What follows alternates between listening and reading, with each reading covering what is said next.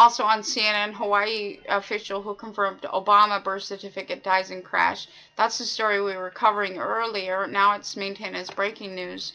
Loretta Fuddy, the Hawaii official who confirmed the authenticity of President Obama's birth record in Hawaii, died Wednesday night in a small plane crash. The aircraft, with 9 passengers on board, crashed into the ocean about a mile off Kalapapa, Molokai on Wednesday, the U.S. Coast Guard said.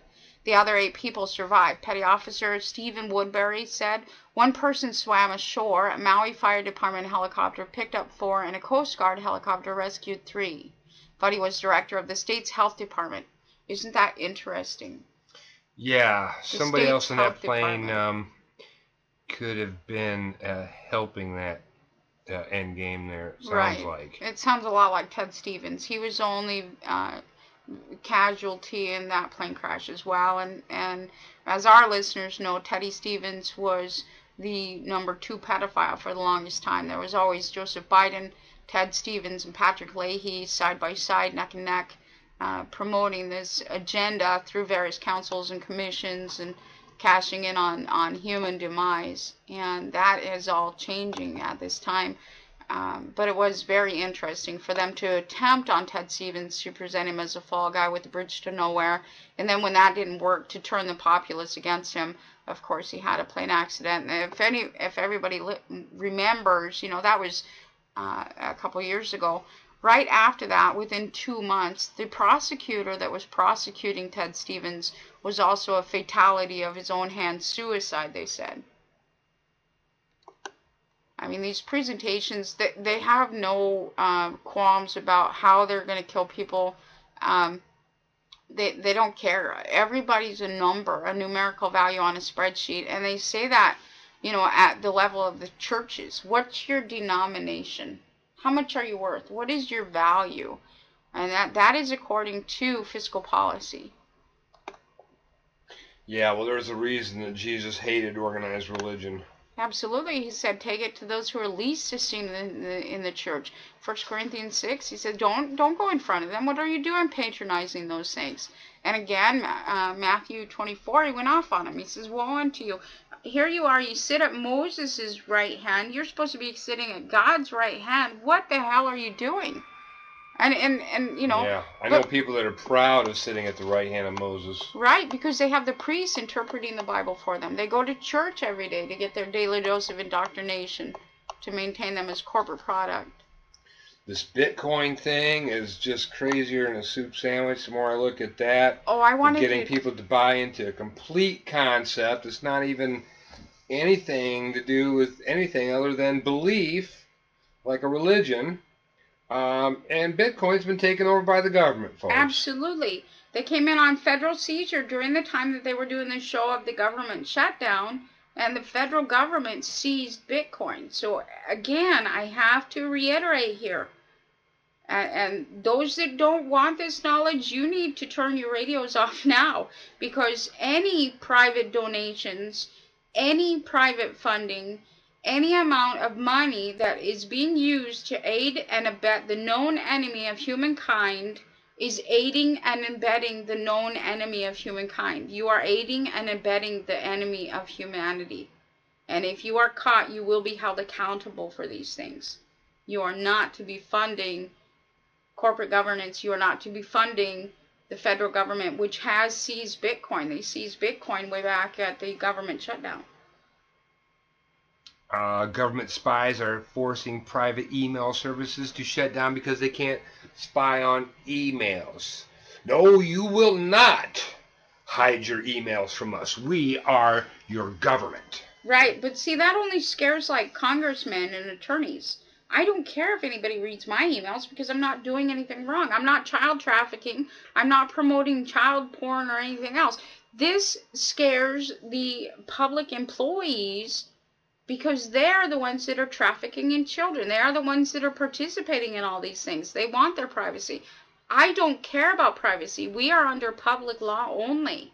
You can see everything that I do on any given moment in time. Facebook, YouTube, everywhere else. We are absolutely public law only. These privacy laws protect pedophiles, protect predators. Right. Right. I'm glad you cleared that up. UN global warming hoax is slowly dying. Let's see, UN/Congress, because UN commissioned by Congress. Absolutely. So, yeah, I mean, it was 4 degrees here this morning, which is kind of cool, even for this area. I don't see that as a effect of global warming myself. Well, when you look at the concept of these isms, in any given market, you have such as feminism is used to redistribute the male, masculism is used to redistribute the female, Zionism redistributes Islamism, Islamism redistributes Zionism, Catholicism redistributes Judaism. When you come to the furthest extension of this system at play, they always, always, always employ agrarian economics, which is environmentalism. They did the same thing way back in Greece. You lay down the Athenian Constitution. The Athenian Constitution establishes what an individual is, creating individualism. Later on, they have some form of 14th Amendment, which is corporatism, or the person now being held as out to be a person. That is corporatism. To redistribute corporatism, they are employing environmentalism. That is the federal state attempting to take over the national states. And let me repeat that in a different way. The federal government has employed environmentalism against each county, against each state, by which to raise the states and redistribute those assets back into the federal state. We are offering any law enforcement that is willing to adhere to and enforce public law that you are not going to be left alone. You will have funding. Just contact us. Yeah, absolutely. Next, this is right into another headline. U.S. police have killed over 5,000 civilians since 9/11. Right. Now notice how that headline blames the police. It says nothing about corporate counsel. Right, exactly. Another situation that we've been trying to hammer home here because... Well, I've read their directives. The Department of Justice, under the one of their programs, the Violence Against Women Act, Chapter 3, it is the directives for judges, prosecutors, and law enforcement. And it maintains in there, if you are arresting too many males, you might be being biased, and you're to change your ways. Otherwise, your department, your corporation is not going to get these special drawing rights. So at the inception of what they think is their function, they're already being directed to target males, leave the female specialized, no matter what you witness. And when they promote such directives to law enforcement, you can see that as clear as day in action, because here's a law enforcement official. He's the one on the scenes. He's the one that's putting his life in danger. She's the one that's putting her life in danger on the front lines, and they're witnessing, perhaps the female beating the male's head in, beating the children. But because of policy and agenda handed down by the Department of Justice through the Judiciary Act and the Attorney General's General Counsel, Corporate Counsel, because of those directives, police and law enforcement now are stopping those arrests, and that it's mandatory that they arrest somebody, so they always grab the guy. Well, that's removal of the male from the ability to protect his family from predation by the state. It's the cops on the front lines, but they're being directed by not only policy and agenda, but also by those corporate counsel attorneys that are telling them, how much we need to bring in, but not in those manners. They're just directing law enforcement as law enforcement, and law enforcement is assuming that they're protecting human beings.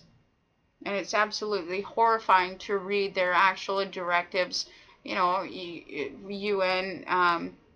directives, as well as the actions of Congress, and these treaties that they have with each other, these trade agreements that they have with each other to discharge congressional bankruptcy is like, that is absolutely abhorrent to any and all realm of any being or any state of being. I mean, it's just foul. It makes me sick.